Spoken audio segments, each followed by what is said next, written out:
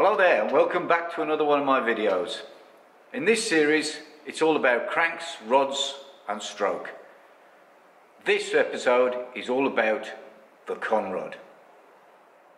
Oh yes, I know Kickback Garage is going to enjoy this little episode.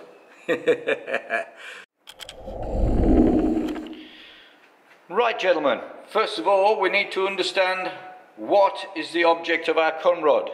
What does it function? What does it do?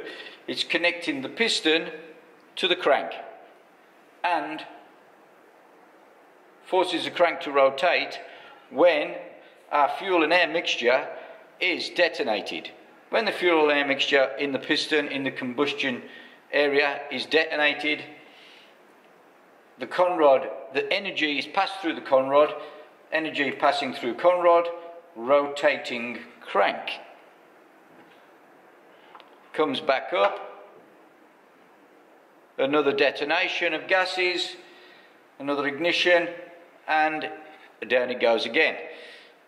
So that's the principle of it.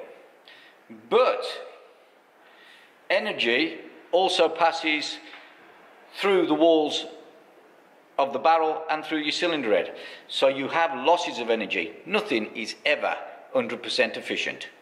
So there's always energy lost in different ways. But the energy that we're thinking about is the energy that we're transmitting through the conrod. Now, when the conrod angle is very important. So as your gases explode, the angle of this conrod changes during rotation. So as the crank rotates, the rod angle changes. Yeah? But with a longer rod, the angle remains straighter. It's got less angle. And we'll prove that by looking at a different crank. Here's the same 58mm stroke with an 116mm rod. Now, as it rotates, this angle isn't as steep. So therefore, if you can imagine pushing, the force, the energy is pushing down in this direction, but your rod is transmitting it up this direction. Now the straighter the push on the pin, the straighter you push, the easier it is for that energy to rotate the crank. The steeper the angle, the more difficult it is for the energy to rotate the crank, if that's understanding. So, it's simple. It's like this. You're trying to push something, and I'm pushing straight. That is my optimum push. That is where I get my most force, when I'm pushing directly straight. If I'm like this, with my hands up in the air, I'm really struggling to push things in that direction because the energy that I'm pushing is being forced upwards. It's simple. So therefore, the longer the rod, the straighter the push, the more energy is being transmitted into rotating the crank. That's as simple as I can explain it. So now you say, why don't we just have extremely long rods if that's the case? Well, the unfortunate drawback is, the longer your rod, the more reciprocating mass you have, and the more strength you have to put in the rod to stop it from breaking. So it is basically always a balance between weight. One advantage becomes another disadvantage. So therefore the longer rod eventually becomes a disadvantage because it becomes simply too heavy. So to demonstrate, or hopefully demonstrate, we're going to balance our buzz wangle on the conrod, turn it on and zero it, come on.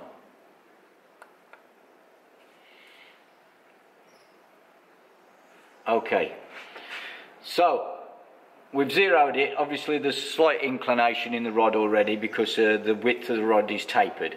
So what we're going to do is we're going to go around to 45 degrees with this rod, and we're looking at, it's just rule of thumb just to demonstrate, 7 degrees.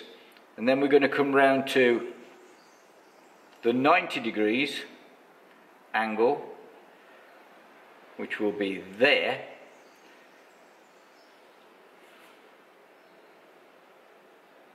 and we're looking at 15.5 degrees. Is that correct? Yeah, 15.5. So at 45 we've got 7 degrees, and at 90 we've got 15.5. We'll make a little note, 7 and 15.5. So we'll do that now again. Okay, I'll have to just zero it. Damn, it should stay in one place for me. Okay, there you go. Right, now this rod is the standard rod, so the angle is going to be different. So we'll just rotate it to the 45. And there we got 9.4 degrees. And then up to the 90.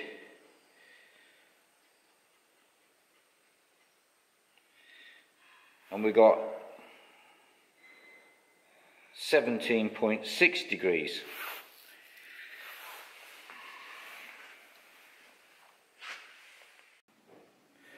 Okay, this is our program that we have for rod speeds and rod G and acceleration. So as we can see here, I've already put in some parameters: 2000 RPM, 58mm stroke rod, and 107mm rod length. So the 107mm rod length, we can see it's pulling 2.49 G's of acceleration. So if we change, that's at maximum acceleration. It goes down to, this will be top dead, bottom dead center, where it goes to 0, but this is your maximum amount of acceleration. So we change the rod length, and we've now got 2.45 G's. So it changes the amount of G's, so there's less G's with the 116mm rod, so the acceleration is less. Yeah, I know in the previous episode we were talking about the actual pressure that the pins push through, and Gran Turismo actually gave me a message and says that they're using between 5 and 7 tons of pressure. So thanks from GT there for giving us that information with the GT cranks, another quality item. And I do like the on the GT cranks that you've got that option of the 16 or 18mm small end bearing. Brilliant. So when you're using shorter compression height pistons like this, is that better to use a longer rod or machine the barrel down? See, Mr. Dave Webster in the past used to shorten his barrels, and that would raise your crankcase compression because you're reducing the volume there. But that was okay when everybody was using reverse cone clubmans and things like that. But once people started using good quality expansion chambers, they discovered that you need to increase crankcase volume, so therefore you've got more volume for the expansion chamber to suck from. So bigger transfer ports, bigger area in the crankcase volume means that your expansion chamber can suck a bigger volume through into the combustion area. So you're sucking more gases far quicker through from the volume behind the piston up into your combustion area. So that's why we are using longer rods, another reason. Shortened compression height pistons advantage, lower mass. More stability, lower mass. Well, I hope you enjoyed that little episode on conrods, and I'll see you next time.